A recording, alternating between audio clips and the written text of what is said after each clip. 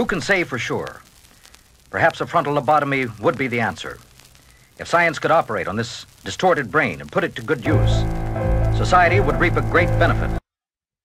Okay, so just updated my iPhone to iOS 7.1.3, I think it is, and it froze during the process.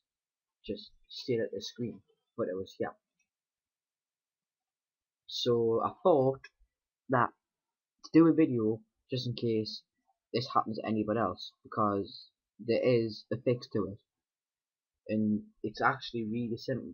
If it's actually froze like this screen and it will not do anything, it's pretty much simple. The lock button, yeah, and the home button. All you basically have to do is hold the lock button and the home button together for 5 to 10 seconds until the Apple logo comes off and comes back on, and this should restart the update process and finish. But if it crashes again, keep doing this process until it does finish, because I had to do about 2-3 times for it to eventually finish the process, and you should eventually get the iOS. So if anyone out there thinking phone's broke, gonna have to take the Apple shop to see if it's fixed, no, it's a really easy fix.